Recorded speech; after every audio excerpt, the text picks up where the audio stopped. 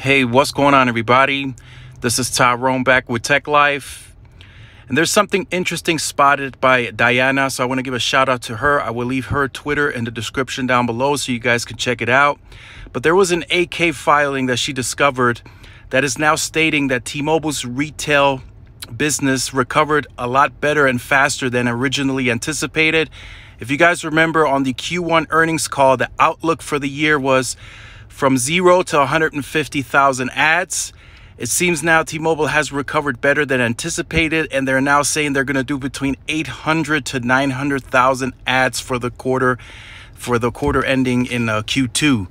Now, that is big, in my opinion, to recover that quickly, and they're also saying there are better and newer opportunities for T-Mobile business.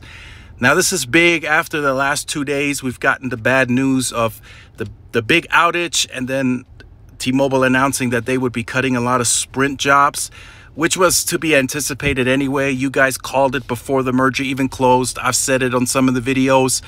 A lot of the redundant positions just needed to go, and that's exactly what's happening now. Now, this is, in my opinion, if T-Mobile did have any negative effect from this outage, we probably wouldn't see it until the third quarter.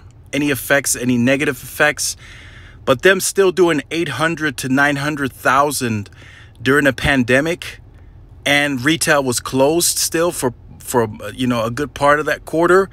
That's pretty big. The big two should be concerned, and my buddy Tech Extremist said if the T-Mobile momentum would slow down or stop, it would be now, especially since we've gotten some of the negative PR for T-Mobile.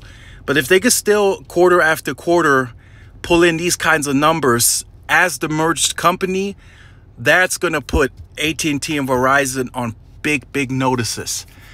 Still, T-Mobile, the smaller network, as we all know, they will have more capacity. Of course, they're rolling out 2.5 at a furious pace, so they'll have the capacity, but they'll still have the smaller network. And as we've seen with the outage, the reliability is still not there yet in terms of the redundancies that need to be built into the network. That's going to be fixed, of course. That's going to get better over time. But in terms of like the backup generators, adding that to all the cell sites, the better equipment, that'll come with T-Mobile over time, and also growing the network to be the size of Verizon and AT&T. That'll all come over time. But the business, in terms of growing the business now from wireless, like I said, wireless, they mastered it.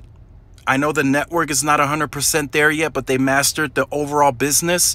Now, as they head into TV and home internet, if they can also grab market share on that, AT&T better be on the lookout. That's all I'm going to say here. AT&T better be on the big lookout. Spectrum, Charter, Comcast, Cox, they all better, they better better their business practices. Or it seems T-Mobile has a big following, and people are just going to keep switching. If there are a lot of people that have T-Mobile as their wireless service and they use Spectrum or Charter for home internet and TV, if they like the wireless so much and the experience, those customers are likely to bundle all of their services with T-Mobile when they are offered. And that's where the scary parts come into play. But again, like I said, the competition is going to be fierce now. AT&T is ramping up. Big changes coming to AT&T, as you guys have seen over the last few days. Verizon will likely also make those changes as well in the coming months. So definitely stay tuned.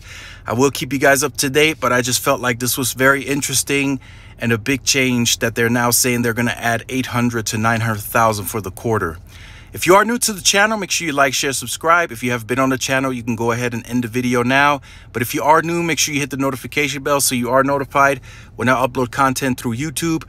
Also, if YouTube on your end is dropping the ball on pushing out the notification in a timely manner, make sure to follow my Twitter. I do post the videos on there. Just push the notifications on Twitter, and Twitter will send out a notification when I do post the videos on Twitter. And this is Tyrone with Tech Life, and I'll see you guys in the next video. Peace.